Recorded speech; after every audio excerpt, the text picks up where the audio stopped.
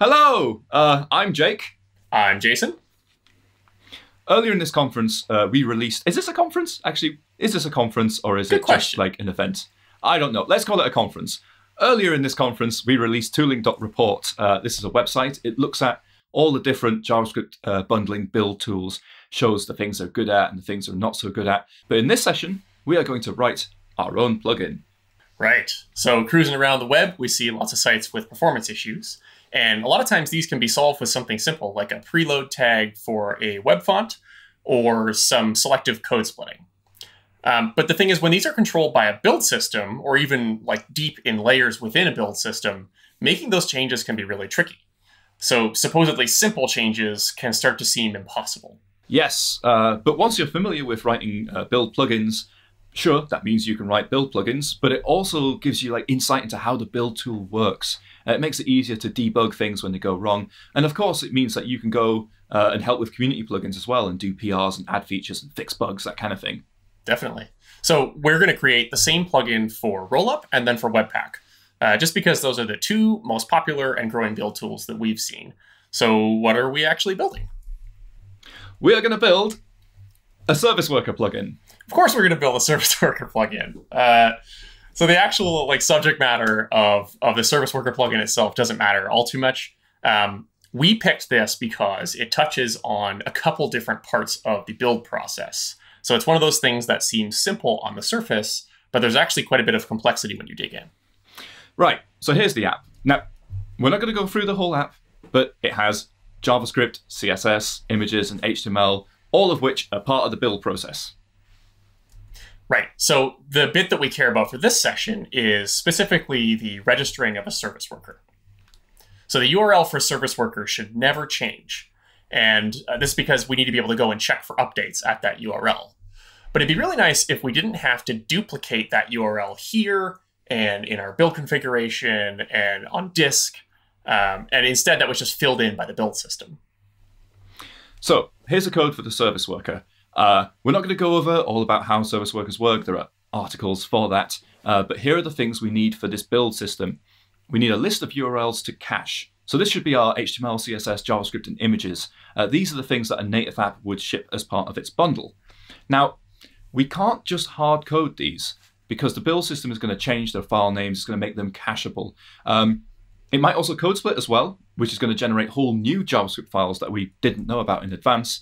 So because we can't predict it, we need the build tool to fill it all in. Right.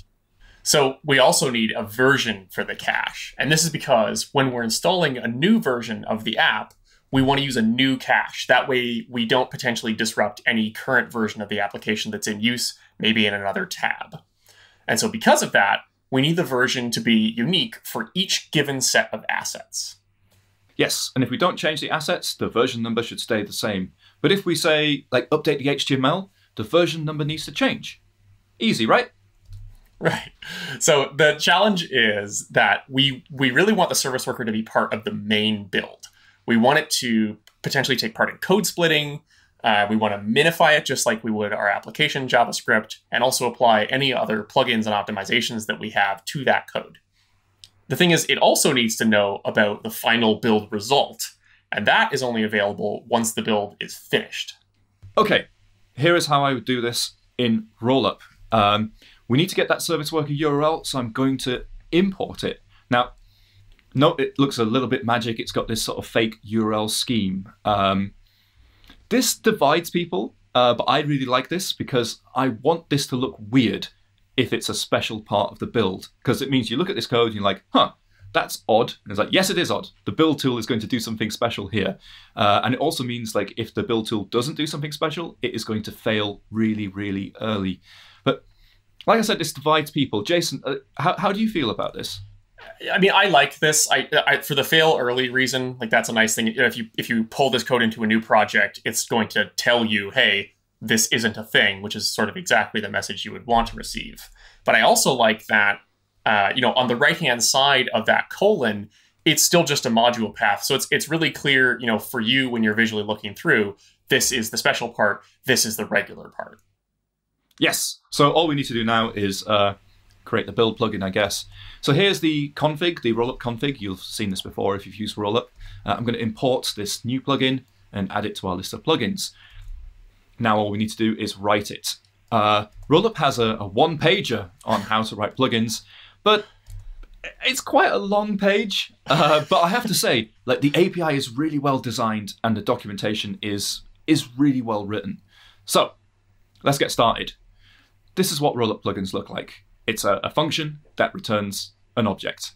It has a name as part of that, and that's for error handling and logging. But everything else, the rest of the object, this is methods that are called throughout the build. They're essentially callbacks. Rollup calls them hooks because they're hooks into the build process. The first hook we're going to look at is resolve ID. This is called for every module that's loaded. So it's going to be called for the main file there, but it's also going to be called for this import and everything it imports, like including dynamic imports. The ID you get is the raw unedited import ID. So it's going to start with the / in this case.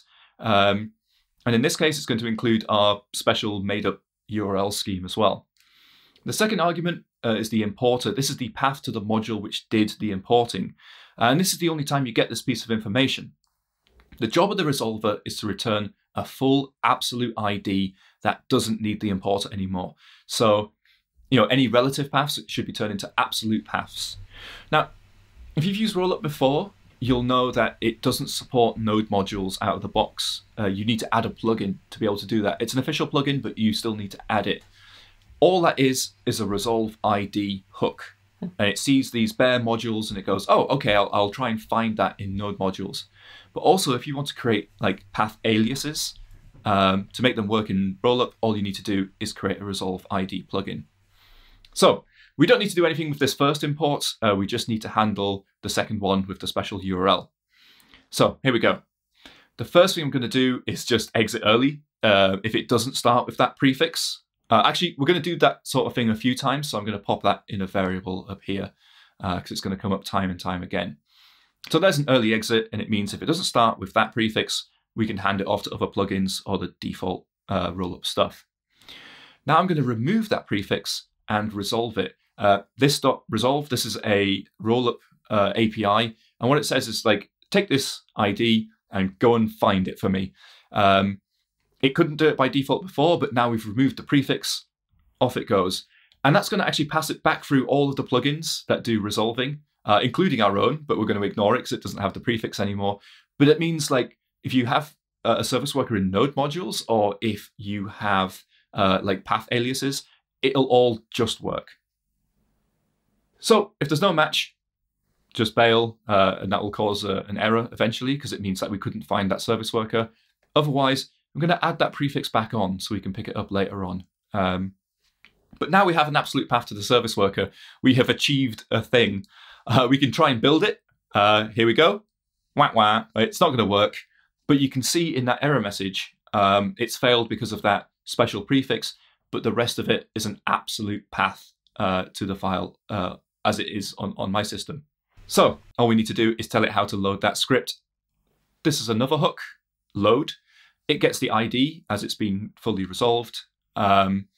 Again, we want to ignore it if it doesn't have that prefix and let other plugins deal with it.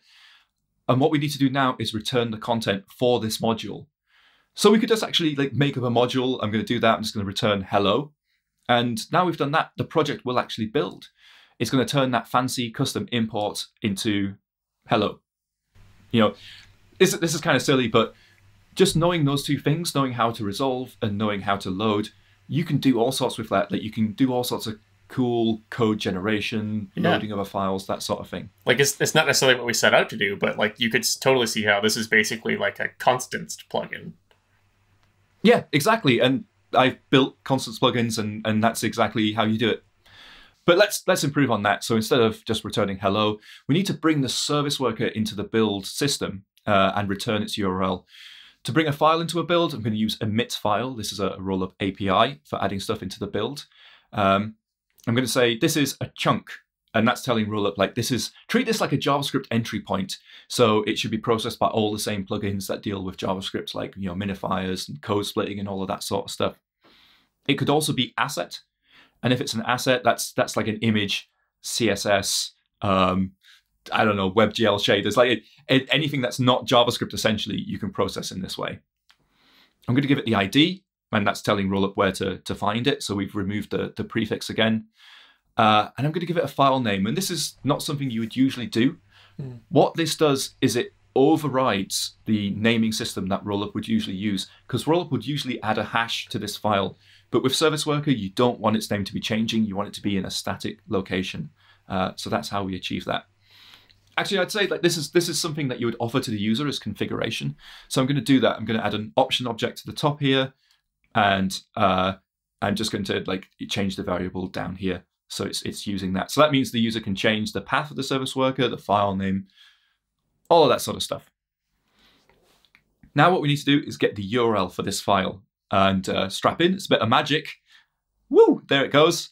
So I'm returning the import meta and then this sort of magic string that ends in a file ID. And we got the file ID from emit file. Rollup will see this and it will turn it into a URL for the resource. So here's what that looks like. Here's the input and here's the output. So it's created this URL object and it does that so it can create a relative URL from this script to the service worker. Because on the web, if you've got an image tag with a source or whatever, or when you're calling serviceworker.register, by default URLs are relative to the page. But Rollup doesn't know anything about the page, so it creates this script relative URL.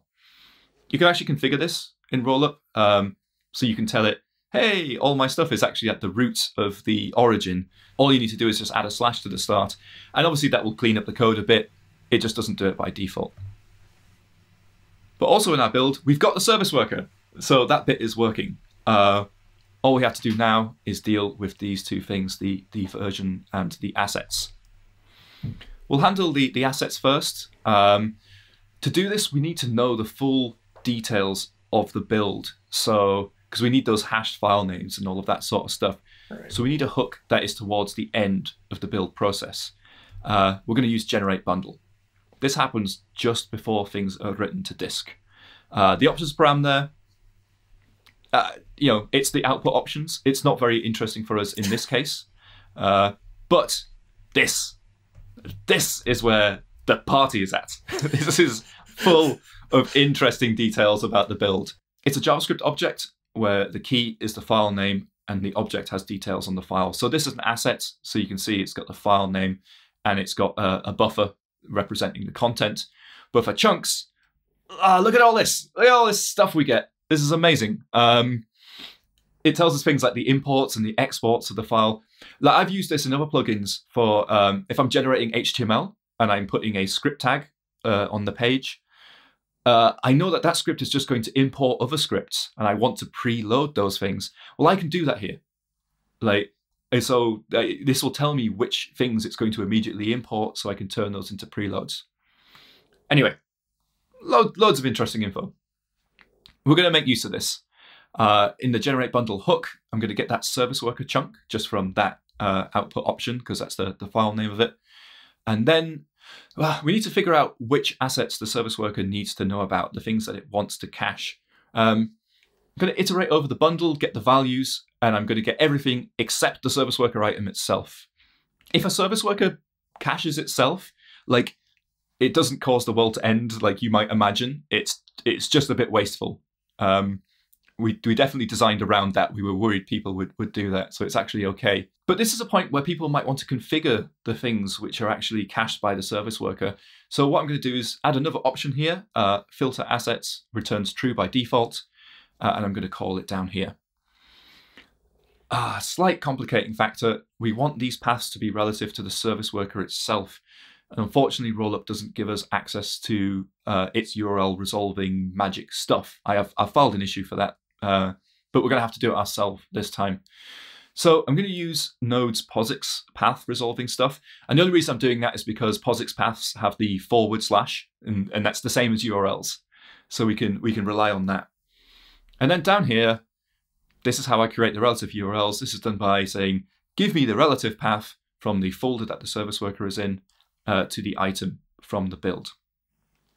And now we've got that, I can prepend that to the file. So this bundle object is live in that any changes I make here are actually going to be written to disk. So here I'm just taking the code for the service worker chunk. I'm adding that assets line to the start. I'm using JSON stringify to correctly escape everything. And now that will be part of the service worker. And if we build, there it is. There it is in the output, the assets. Nice. We've created a problem though. And this is something that catches a lot of people out when they're doing service workers. It's this. It's easy to think that the service worker is caching files, but it's not. It's caching URLs. And we don't want .html in our URLs. We don't want index.html in our URLs. So we need to fix that. Back in our plugin, this is where we were before. How can we solve a problem like this? Regular expressions. Of course, it's regex. And I'm not going to go through how this works. I see a back reference in there. I'm not even... I love back reference. I often say that regular expressions are write only. You can't read them again afterwards. But trust me, this is removing the .html and it's removing the index.html as well. This could land us with an empty string, which is a problem because that will resolve to the service worker script itself. So in that case, just going to output a dot. And that solved the problem. There we go. Index.html there is replaced with a dot. Okay, last thing, just need to deal with that version thing. Thankfully, we're most of the way there already. This is going to be a hash, so I'm going to include nodes hashing stuff. And then down in the generate function, create one of these objects. I picked SHA-1 because I'd heard of it before and it wasn't MD5. It's and secure, I'd heard of that, right? and I'd heard it was worse. Yeah, this is very secure. I mean, yeah, security doesn't matter in this case, right? It's just for hashing. Oh, don't quote me on that. Like, security generally matters. Jake Archibald, security doesn't matter. Just what a quote to take out of context. Okay. So now here I'm adding everything to that hash. So it's either the source or the code, depending on whether it's an asset or whether it's a chunk. And now I can get a hex version of that hash and include it in the old output there. And that's really it. That's it. We can see that the hash is now in the service worker. I want to. There's a couple of caveats here. By editing the source right at the end there, that was after source maps were generated. So we have just broken source maps just for the service worker. I filed an issue with Rollup because I would like there to be an easier way to do this. So hopefully they can add something. We could probably work around this by adding those blank lines in a transform step. So we can fill them in later, because that will those extra 2 lines at the top will at least be taken into consideration with the source maps. I don't know. It would be good if there was a proper way of doing this. But anyway, that is it. That is the full plugin. So, Jason, how would you do that in Webpack? Right. So building plugins for Webpack works a little bit differently. And to illustrate this, I'm going to use a fairly similar approach and naming to what we saw in Jake's Rollup version. Much like with Rollup, the place where we're going to start will be the bundler config. Now, a typical webpack.config.js file specifies some entry points, which are going to be the modules where bundling starts, some options for the format and location of files generated on disk, and plugins, which is what we're concerned with today. All we need to do is import our plugin that we're going to write, and then add it to the plugins array. At its core, a Webpack plugin is really just an object with an apply method, and that apply method gets past the compiler instance. So wait 1 second. So this is like, I see you using classes here. So in Rollup, we were using like a function which returned an object, but in Webpack land, it's all class-based? So technically, Webpack does not care. It just needs an object with an apply method, but all of the Webpack core modules are classes. And I think as a result of that, all of the ecosystem plugins tend to be classes just because when people import it, they expect to instantiate it with new. You could totally write a Webpack plugin that was a function that returns an object. I was even actually tempted to do that for this talk to make it look more like the Rollup plugin. But you know, we'll stick with the thing people actually do. All right. So if you remember in Rollup, plugins define special hook methods that get called in response to events. In Webpack, we do the opposite. Your plugin taps into events. And so what we want to do is we want to handle a special service worker : import prefix. And so to do that, we need to tap into normal module factory. And just to preempt, because everybody gets confused with this, normal modules are source modules. These are the code you write, the code you get from NPM, code that you're going to put in your application. There are other types of modules, which is why there's other module factories for things like loaders. Basically, they're more on the infrastructure side of things. So if what we're looking to do here is resolve our own import, we use normal module factory. And so similar to with Rollup, anytime we tap into something, we want to pass it a name, which is the name for our plugin. And this gets used for debugging and logging purposes, and also when taking performance profiles. So within normal module factory, we can now hook into Webpack's resolver. And this gives us a reference to Webpack's own resolve function, which is the thing that sort of handles finding modules and loading them from disk. But it also lets us return our own custom resolver function, which gets passed a dependency description and a callback because it's asynchronous. And so this function, we can call the original resolve function, we can do something custom, we can combine the two. And to make things easier, we're just going to take those 3 bits of information that we have and pass them to a new resolve ID method that we're going to write. And that's sort of everything we needed from apply. So our resolve ID method is going to be called for each import specifier in the app with a description of the dependency, that original resolve function from Webpack, and the callback to call when we're done. A dependency description is an object with context and request properties. Context is the directory of the module that's doing the importing, so in this case, /. And request is the unmodified import specifier. So in this case, it includes our service worker prefix and also the relative path to that file on disk. So similar to Rollup, the first thing we want to do is figure out whether this is an import that has our prefix that we want to handle.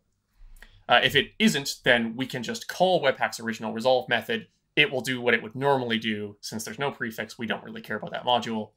But if it does have the prefix, we need to remove that prefix and then pass it through resolve. And so if the module can't be resolved, we can just forward that error up. That will break the build. There will be an error in the console saying, hey, couldn't find module sw/index.js.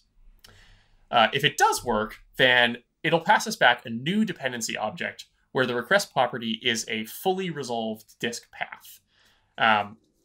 The thing is, we don't actually want to resolve this module to a path, right? We want to resolve this module to a string somehow, right? The string that contains the location of our service worker. And so to do that, we need to come up with a way of producing a virtual module, even though we're inside of the resolver. Essentially, we want to intercept this service worker prefixed request and then resolve it to a module that we create on the fly that doesn't actually exist, that just exports the string URL of our service worker. And then one thing we do need to account for here is when we're working with URLs in Webpack, we need to make sure that we respect any Webpack public path magic global that has been set. And so this is either the output.public path configuration value or some value that has been set at runtime. Right. Okay. So this is another difference from Rollup. So Rollup had to do some of the magic around resolving URLs and stuff, whereas here you've just got a string, which is like, where in the web root is it? Right. Yeah. So like Rollup, right. They have automation here to sort of give you module relative paths. In Webpack, it's a configuration value. And the nice thing is, because everybody uses that configuration value, all plugins tend to respect it. But so here, if we combine these two strings, we'll get the /, which is our default Webpack public path value. And that means that the result of this import will be the service worker's URL. The thing is, we haven't actually explained how to construct a virtual module yet. We know what we want to do. We don't know how to do it. So first, we want to start with that code that we want to generate. And you notice here, I've parameterized the URL from that code string.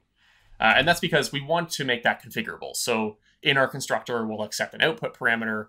The developer can pass us the URL to use. We'll store that. And then we can inject it into our code by JSON stringifying it, which will escape it and wrap it in quotes. And then the last bit is to take our piece of code and pass it back to webpack. And to do this, we're going to use something called raw module. And we're going to import this from webpack core. So raw module is basically a way for us to provide code back to webpack in the same module format as it would expect modules loaded from disk. And the reason why this matters is we're going to use something back with an object that has a source method that returns a code string and an identifier method that returns some sort of a unique identifier for that module, in our case, based on the code string. And in doing this, webpack will actually grab the code that we send back to it and avoid ever going to disk to resolve this module. We'll just use whatever we pass. So now we have our import resolving to the URL of the service worker, but that URL doesn't exist because we have not yet generated our service worker. Let's do that. For this, we need a new plugin hook. And so when we need a new plugin hook, we have to jump back into apply. We need information that's going to be codified into the service worker, those version and assets globals. And to get this, we need to tap into something that happens at the end of the build once that information is available.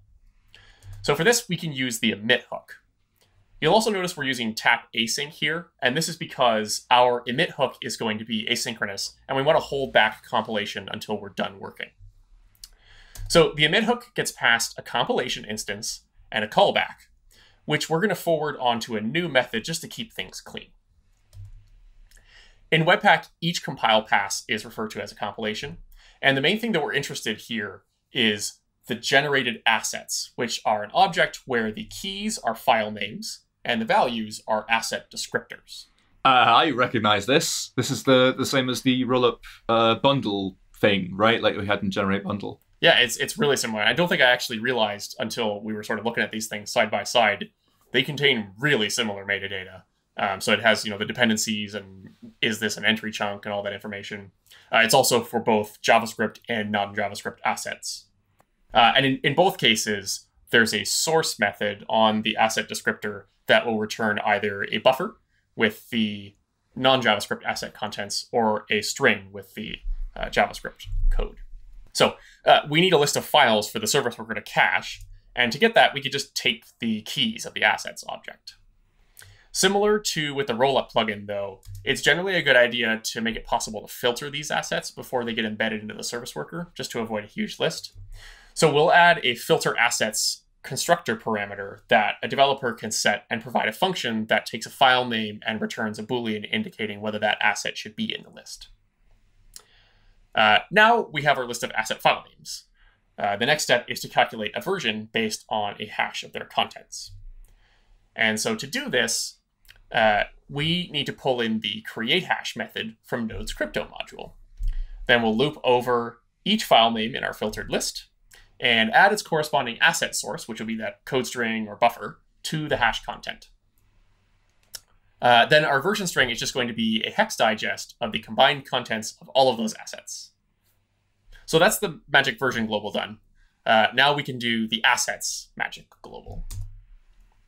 So as Jake explained in the Rollup walkthrough, our assets array contains file names, but our service worker needs to work with URLs.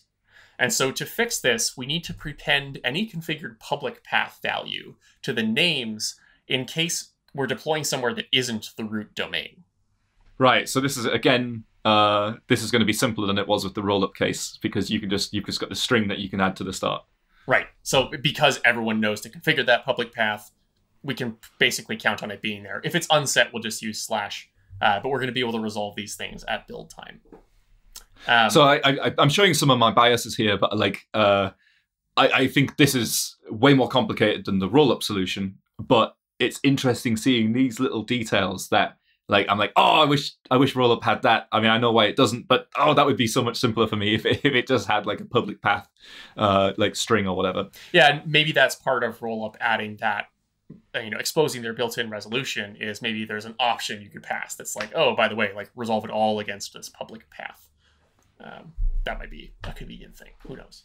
So while we remap all of those file names to prepend that public path, we can also remove any trailing index.html because that doesn't appear in the URLs. We want to cache the URLs, not file names. And we will use that dot workaround to safeguard against an empty string actually caching the service worker, which we don't want. Instead, we'll have it cache the directory the service worker is in. So that's both of our magic globals prepared for the service worker. Now it's time to generate it.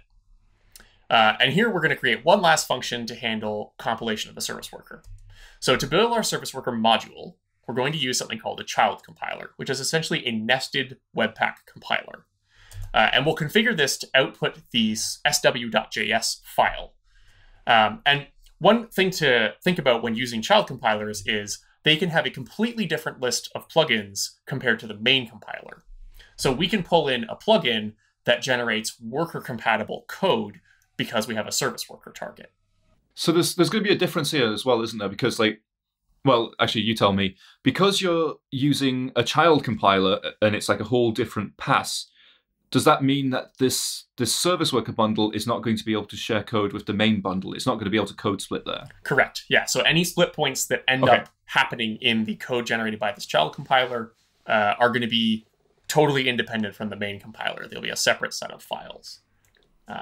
Okay, also, that's an important difference between the two. I mean, it's not common to share code between your service worker and main thread, but the Rollup version could do that. Yeah, exactly.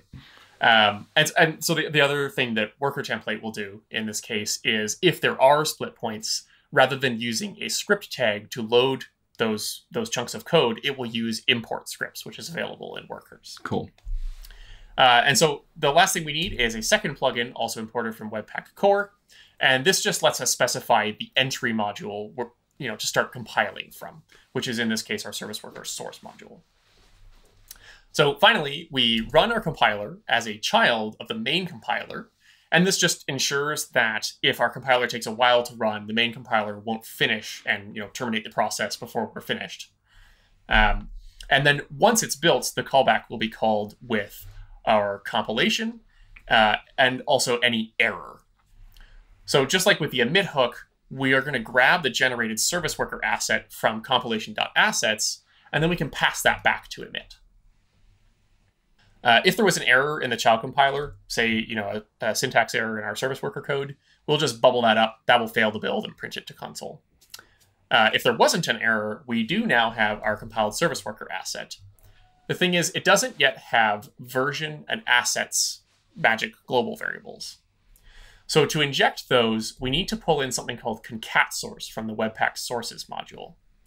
And this lets us concatenate strings, essentially. It's very similar to string concat, but with the added benefit of it is able to produce source maps.